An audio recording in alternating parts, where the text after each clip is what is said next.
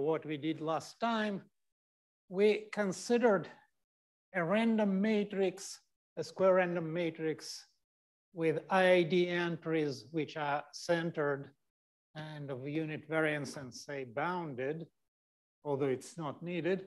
And we were proving the bound for the smallest singular value. So for any epsilon, the probability that the smallest singular value is bounded by epsilon over square root of n is bounded by this sum. This is an inequality, and a good inequality should tell a story. It should point out to some qualitative phenomenon, and this one does. So what does it tell us? If I cover the second term, this is the behavior of the smallest singular value of a Gaussian matrix. And the difference is this constant term independent of epsilon. And this is the probability that, for example, a random Bernoulli matrix is singular. So it is singular with probability 2 to the negative n at least. So it should break down at the exponentially small level. So what this theorem claims is that every random matrix behaves, the small singular value of every random matrix behaves like that for the Gaussian matrix until it suffers breakdown as the Bernoulli random matrix. And we essentially proved this theorem. So what we did, we proved that we can reduce the bound for the smallest singular value to the bound on the inner product of the first column of the matrix and the unit vector u, which is orthogonal to all other columns. Well, and then we need to analyze this quantity with the idea that we want to show that this is bounded by C epsilon. And it quickly becomes clear that this small ball probability depends on the direction of u. And so let's separate the set of bad directions. And bad means that I cannot get this. So I wrote that M is going to be the set of all vectors u for which the opposite inequality holds for some epsilon.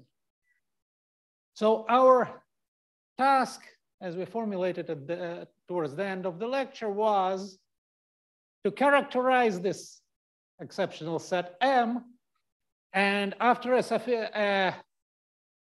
sufficiently understandable characterization is obtained, we can recall that U is orthogonal to the columns start from 2 to n, and we want to prove that the probability that this random normal falls into the bad set is exponentially small. If we do it, then I can write that this is the same thing and U is not in M plus the exponentially small error. But U is not in M means that we have the opposite inequality for all epsilon. So this is less or equal than C epsilon plus e to the negative Cn. And we are done with proving this theorem if we can realize this program. And let me again recall that this result is universal. It holds for all, basically for all random matrices. Okay, so we are down to this program. So how to characterize them? First of all, what I have here is the inner product of one column, which is random, and the normal, which is also random, but the randomness is different. This U depends only on columns from 2 to n, which means that it's independent of A1. So to characterize it, I'll consider a constant vector U and see how this behaves for the constant vector. And let me denote A1 to be the vector x1, etc., xn. These are coordinates. And then the inner product A1U is the sum of Uj xj, a linear combination of IID random variables xj. And we have to analyze this small ball probability for it.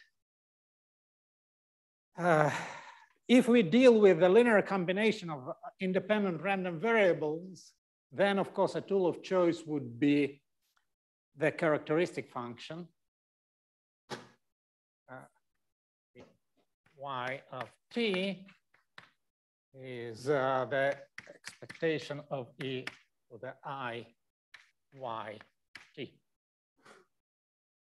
Because the characteristic function of the sum of independent random variables is the product of characteristic functions. It's very easy to analyze. And the small ball probability is also amenable to work with characteristic functions. Namely, there is Essence lemma, which tells us that the probability that a random variable y is less than epsilon is bounded above by constant times epsilon times the integral from -1 over epsilon, 1 over epsilon of the absolute value of the characteristic function. This is rather easy, and this is actually the uncertainty principle. So what is the probability that y is less or equal than epsilon? It's the expectation of the indicator of negative epsilon, epsilon of y. Now, the indicator is, the support of the indicator is negative epsilon, epsilon. If you consider the Fourier transform, by uncertainty principle, the Fourier transform will be concentrated in the interval -1 over epsilon, 1 over epsilon. And this is a formalization of that intuitive idea. Well, if I know this, then my task is to analyze the product, the characteristic function of the linear combination. And let me consider one particular case. Let x1, etc., xn be symmetric Bernoulli 1/2 random variables. So they take values plus and -1 with probability 1/2. Then the characteristic function of Bernoulli is the cosine function. So if I call this y, then the y of t is going to be the product of cosine of of uj t. Okay, and we are interested in the absolute value of this object. So this is the absolute value of the product of the cosines. How does it behave? Cosine is between -1 and 1. We multiply a lot of these cosines, and the product is very small unless almost all cosines are close to 1. So if this characteristic function is not negligible, if it's greater than something, it means that almost all these cosines are either a -1 and 1, which means that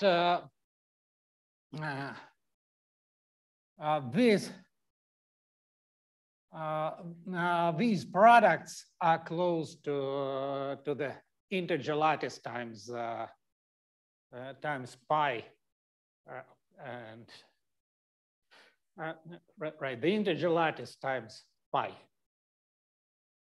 Okay, so we have some kind of a resonance effect.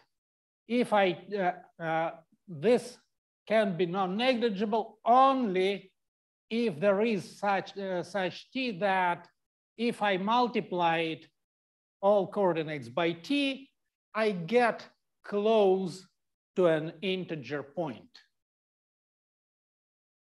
It took time actually to formalize it and to produce a criterion characterizing M, but it turns out that what governs this closeness to the integer points is just the usual Euclidean distance.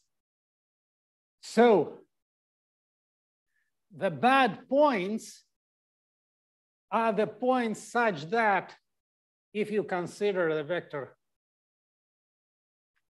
u and you multiply it by t, this vector passes close to the integer point in the Euclidean distance. Okay, so this is the characterization, and then we'll have to say that the probability that U belongs to this set is small. First of all, we have to make a small adjustment to it because we start from the origin, and so we automatically pass close to the integer point. Actually, there is a separate argument which allows us to exclude the region around the origin. So these points close to the origin are going to be irrelevant. And then the set of all bad points is the set of all bad directions is the set of all u, such that if I draw this line, it passes through one of the red balls. U is actually the, M is actually a subset of the sphere. So I have to project this picture back to the sphere. Now let's see what we have.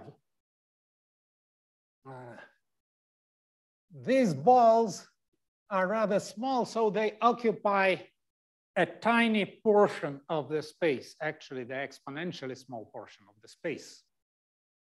If I project it back to the sphere, the projection will occupy an exponentially small portion of the sphere. And this can be used to claim that the set M, the set of this exceptional set, has a very small epsilon net. Actually, the epsilon net can be read from this picture. We can use these centers and their projections back to the sphere. radial projections back to the sphere. So the epsilon net for M is exponentially small, and changing the radii of those balls, I can change the base of the exponent. Very well, and then we are done with one. We need two. And again, let's formalize this condition. U is orthogonal to A2, etc. And this means that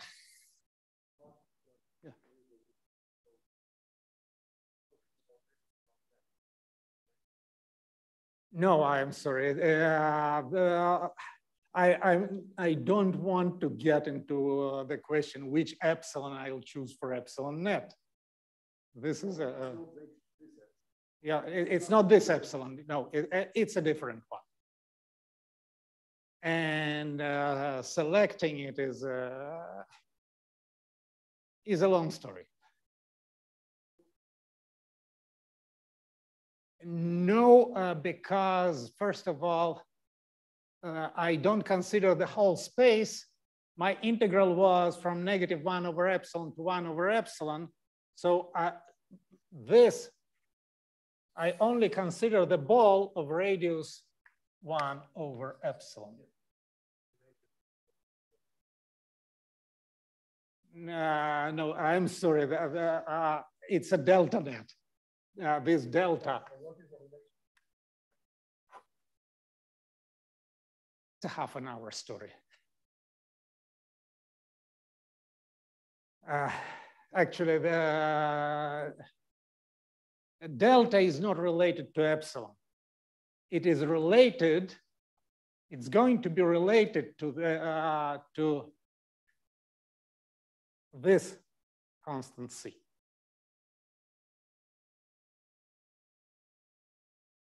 Okay, so we found out that we have a very small delta net, and now we want to show that a random normal almost certainly misses this bad set M.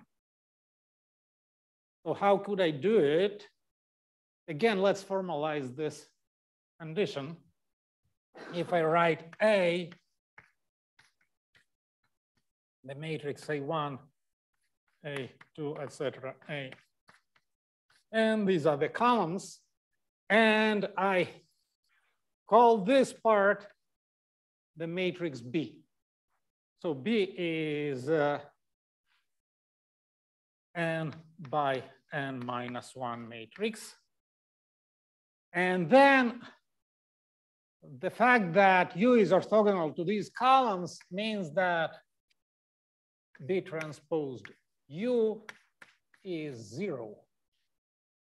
And we want to show that this B transposed U is 0 occurs with a very small probability if U is in the bad set. For that, we have our epsilon net argument, which we prepared last time. And if you remember, this argument misses the target by an exponential factor, C to the n. But here we can compensate for this exponential factor because we chose a net which is much smaller than what we used before the volumetric estimate. And cardinality of n delta is 3 over delta to the power n. We managed to beat it by the exponential factor from C of delta to the power n, where C of delta is a constant depending on this radius, and I can make it arbitrarily small. And then this takes care of the second step in our program. Any questions? Okay, as I said, this theorem is universal. This is its strength. And at the same time, it's also a weakness. If you want the precise estimate for the singularity probability, and the singularity probability is obtained taking epsilon equal to 0, then we are at loss. This constant is universal.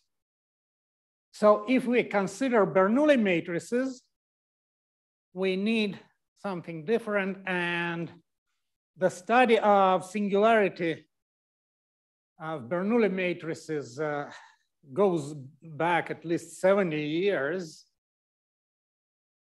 But the breakthrough was achieved only 3 years ago by Tikhomirov, and let me formulate his theorem.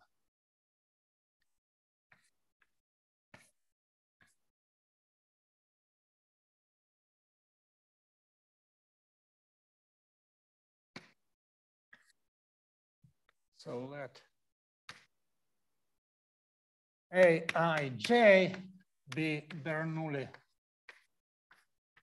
1/2, and A is the square matrix, then the probability that the smallest singular value of A is less than epsilon over square root of n is less or equal than C epsilon plus 1/2 plus O small of 1 to the n. And this is the best one can hope for, because as we said, the probability that the first row equals the second one is 2 to the n. Okay, so the new information is only in the probability of singularity in epsilon equals 0. So why did I formulate it this way?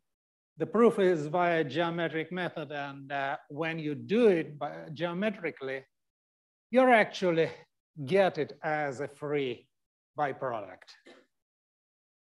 And later, using Tikhomirov's method, Jane, Sa, and Sony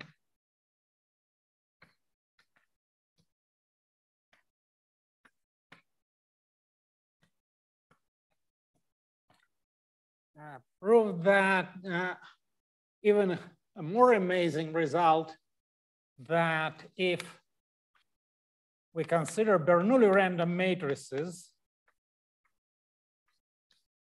but P Bernoulli with P strictly less than 1/2, then the probability that is the smallest singular value is less than epsilon over square root of n is less than C epsilon plus 1 minus P to the n and plus Q to the n, and Q is strictly less than 1 minus P. So what does it say?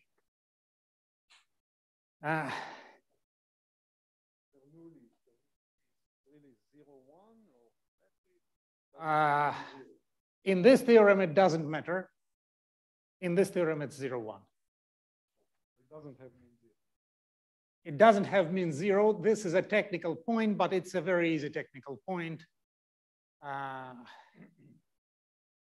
It requires some 10 lines in the proof to take care of non-zero mean. Okay, so what is this right-hand side? Let's say that epsilon is 0. Then this is the probability that we have, we have a 0 column or a zero row. So the probability that a random Bernoulli matrix is singular is the probability that it has a zero row column plus something much smaller. So the main reason for singularity of such Bernoulli matrices is the presence of zero row or column. Both theorems are proved geometrically, and actually the proof is mostly on the blackboard. So it follows exactly this roadmap. The only thing we have to take care of is this part, the implementation of 1 and 2. Okay, and let me talk about this implementation. Instead of doing it in 2 steps, characterizing M, and then proving that the random normal doesn't fall into this set with this characterization, Tikhomirov takes a radically different route. He does it in 1 strike. By the way, I talked about characterization for Bernoullis. We had cosines, but it turns out that the same arithmetic nature is responsible for the bad behavior in all cases, regardless of the nature of entries. Yet for Bernoulli entries, you can do better. So what is the idea?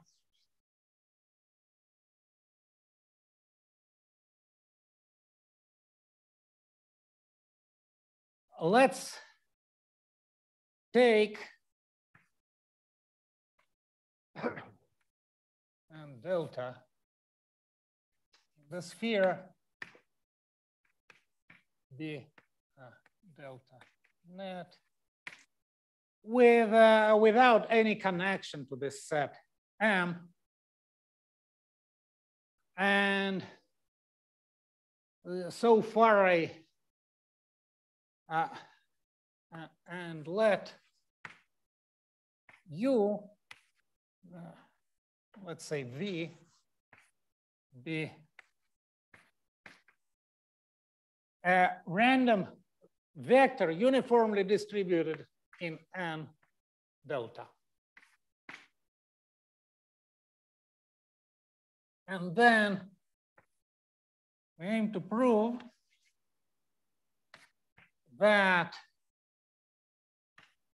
for any M, I'll leave here the space, the probability, for any M, the cardinality of the bad set intersected with this net is exponentially small.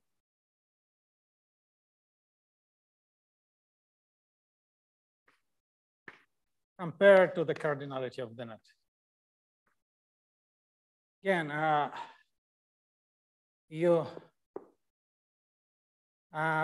we want to repair the epsilon net argument, and we need an exponential factor. If I can get this exponential factor, I am done immediately. So I want to be able to choose this M capital. Of course, if I write it like this, it's meaningless because I can take M to infinity, and it would mean that this set is empty, which we know it is not.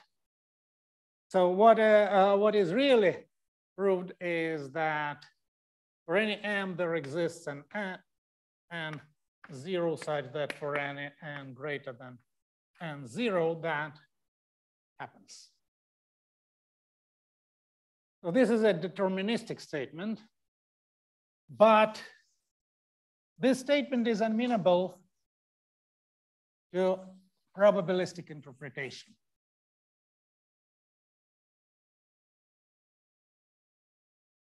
I'm sorry, I ran in front of myself. So let's translate it probabilistically. Let's introduce a random vector uniformly distributed in this net. How do I interpret this? If I call it 1, then 1 is equivalent to the probability with respect to V that V belongs to M is exponentially small.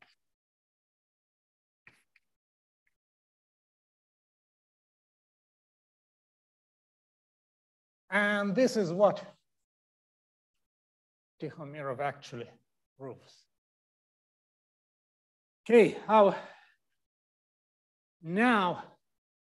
to do it? First of all, we spoke about delta nets and we didn't care how these delta nets were created.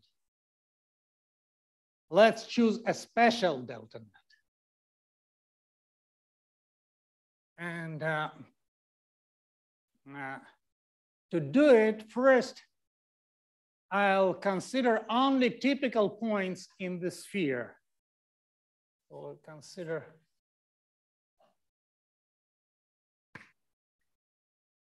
U in the sphere such that the maximum coordinate is less or equal, say, 1000 over square root of n. We know that some coordinates can be larger than this, but there are only a few of these coordinates, and these few coordinates can be taken care of separately. So the whole action occurs in this set, which means that U belongs to the scaled cube.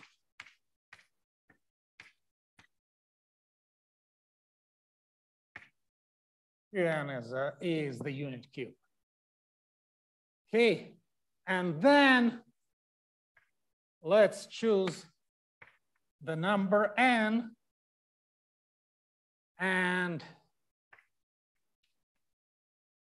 we will choose a net in this cube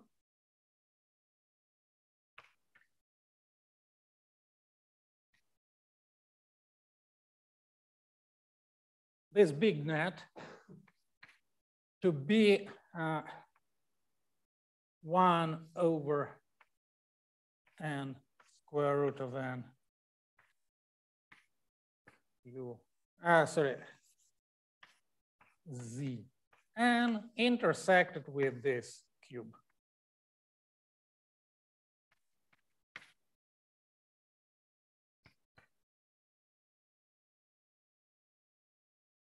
Okay, since n is in my power, this multiplying by square root of n doesn't make much sense, but it's we'll see in a moment that it is convenient for computations. Okay, so is 1000 related? No. This is an absolute constant.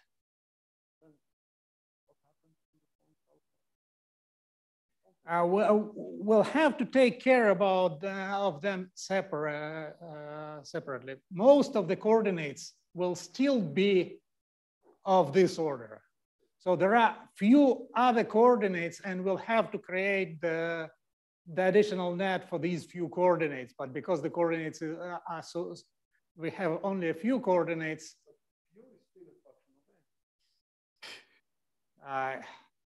Actually, we'll modify this process for large coordinates. Now, we do it the same process for all coordinates. Only for large coordinates, we consider not this, but the intervals from 1000 square root of n to 2000 square root of n 2002. Yeah. But I want to skip this technicality because it only complicates the case, and the real action is in the cube. So why is this net different from all other nets? The reason why we chose the integer points is that it's very easy to generate a random vector uniformly distributed in this set. The coordinates are scaled integers. So if I rescale it back, and let's change this, let's introduce a scaling, and let's consider a net n delta tilde, which is the scaled copy, which is Zn intersected with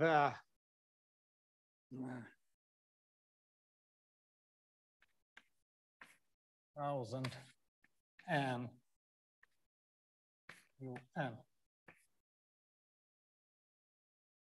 So this is a part of the integer lattice inside a cube. A random vector distributed in this discrete cube has independent coordinates which are uniformly distributed. Vj is uniformly distributed in negative 1000 and 1000. And in these integer points, which is a very easy random variable, it's pretty easy to handle.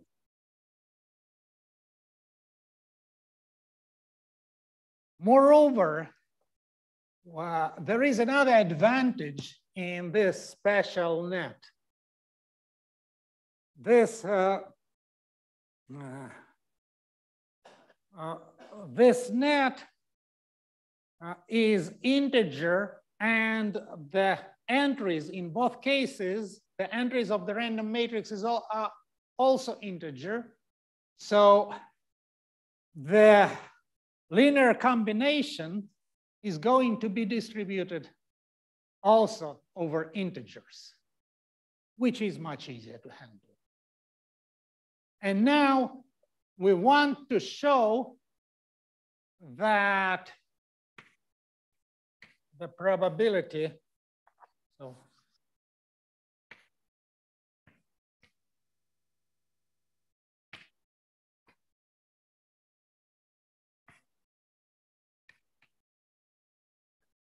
the probability that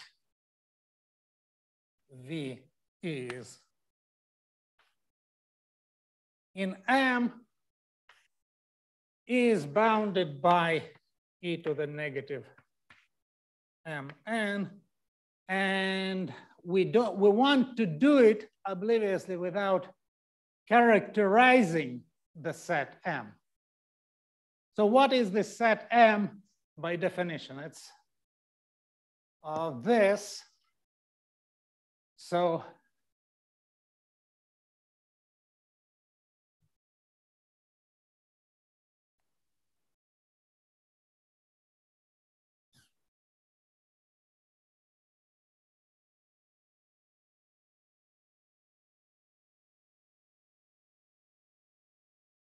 here, this is a point belongs to this set M, means that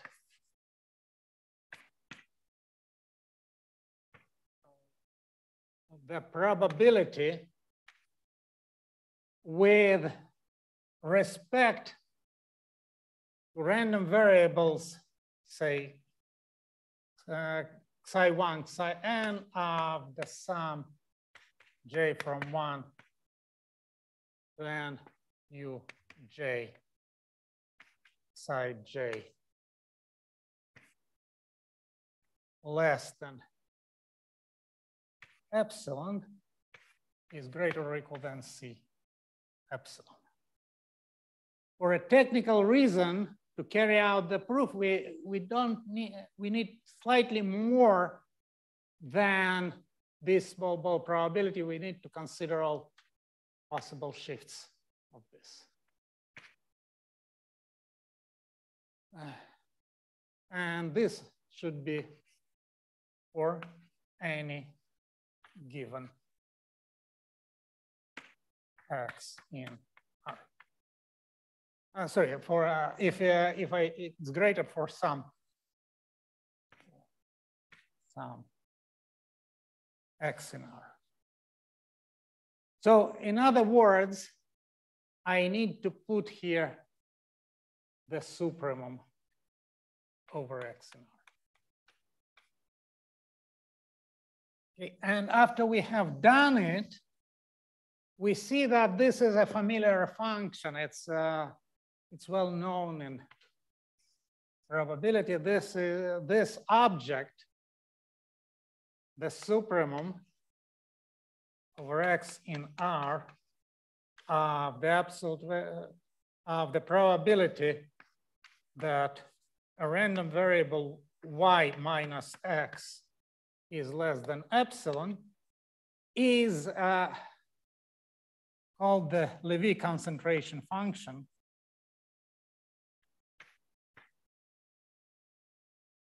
And so my my set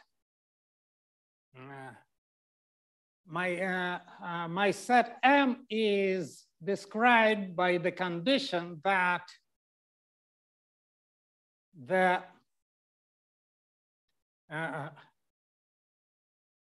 Levy concentration function of this sum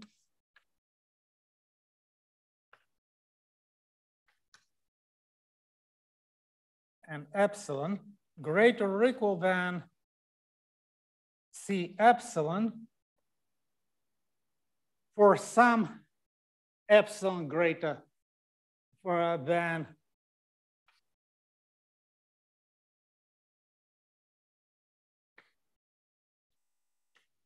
exponentially smaller quantity.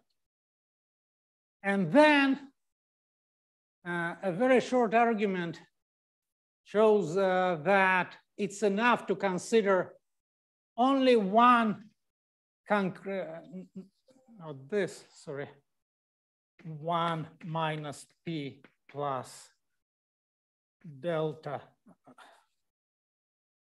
1/2 plus delta to the power n, if we are aiming at Tikhomirov's theorem. So slightly more than 1/2. And very simple consideration shows that it's enough to check it not for all epsilons, but for the extreme case.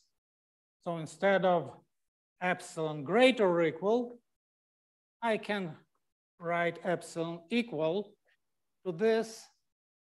And this is the description of my M.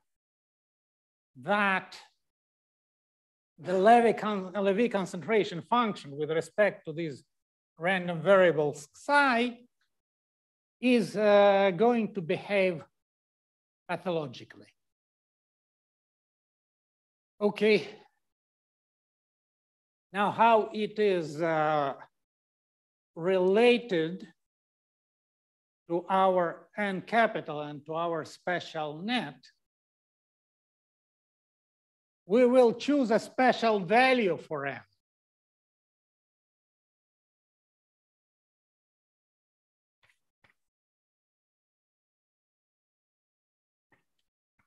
One minus p plus delta, 1 minus p, 1/2 plus delta to the power negative n. And this will be a complete description of our net, and then the main theorem of Tikhomirov is the following. Let's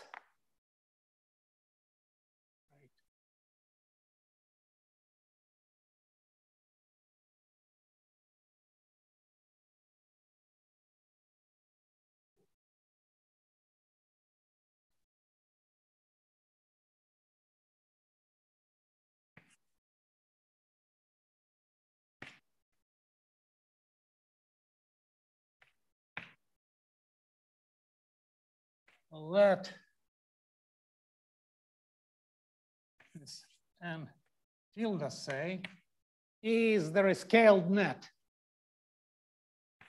Z and intersected with whatever we have there. And Q n, where n capital is this.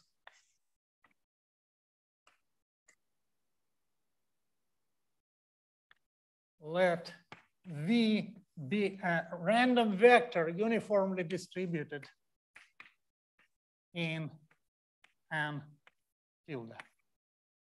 Again, this is a very easy vector to describe. Its coordinates are uniform on -1000 and 1000n, and independent. Then, for any m, the probability, and here we have to be accurate, the probability with respect to this vector V of the pathological behavior. The pathological behavior is that the Levy concentration function with respect to psi of some j from 1 to n Vj psi j and square root of n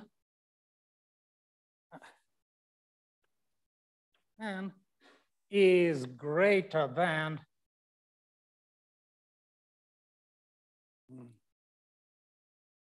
second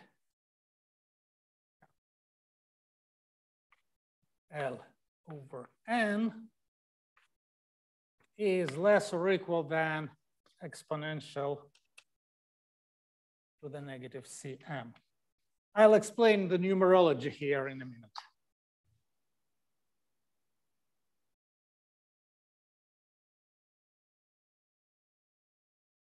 So first of all, what does it say? This, if I take a random vector in this state, then the probability that the Levy concentration function is abnormally large is exponentially small, mn. Exponentially small in n with any m. Of course, with any m should be understood in the sense I already talked about. For any m, there exists n0 of m, such that for all n greater than n0, this holds.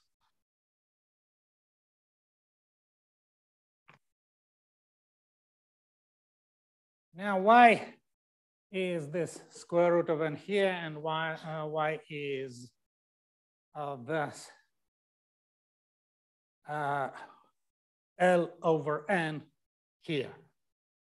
The square root is inherited from the fact that we are considering this cube, 1 over square root of n. If you rescale it, you'll get this square root. Now, what about L over n?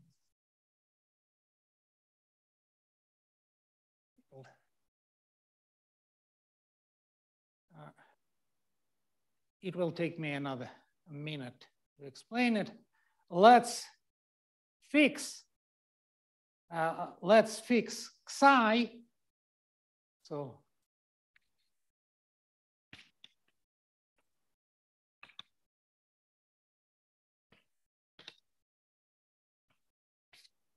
and then an elementary probabilistic inequality shows that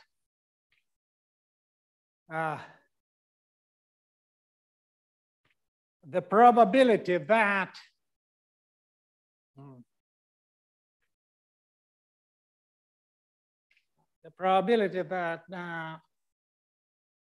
some Vj xij minus x for any real x is less than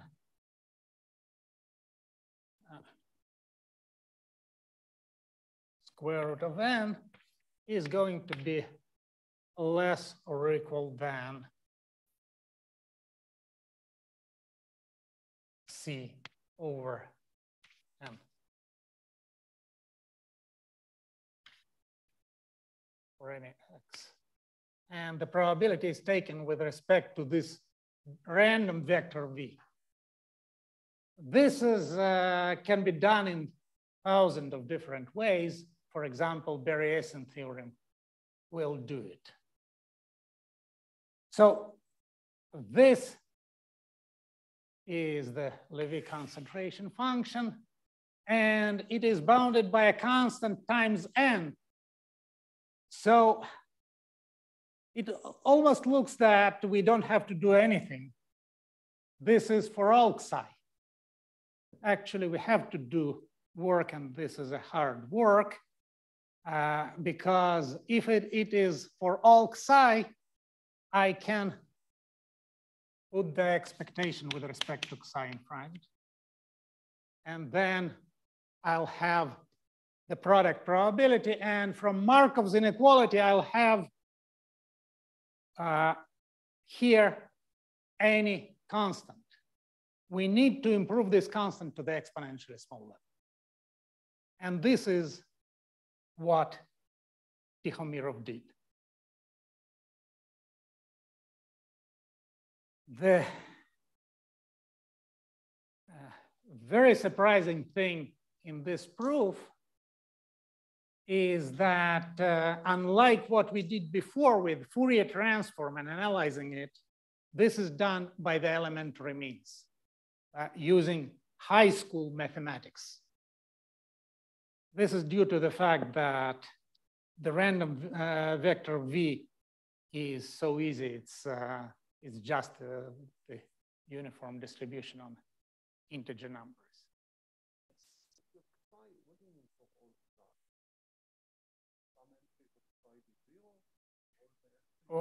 I consider plus minus ones. If psi, some entries of psi are 0, I will say that, for example, at least 1 over 1,000 of these entries are 1.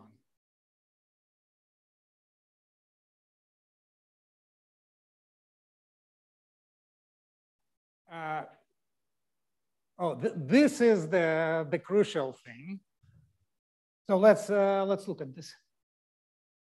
I can choose any M, and the only thing I have to adjust is the starting point where this inequality kicks off.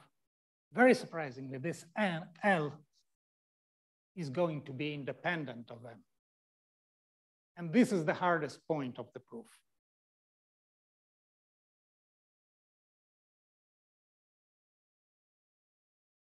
And since I ran out of time, let me stop at this point.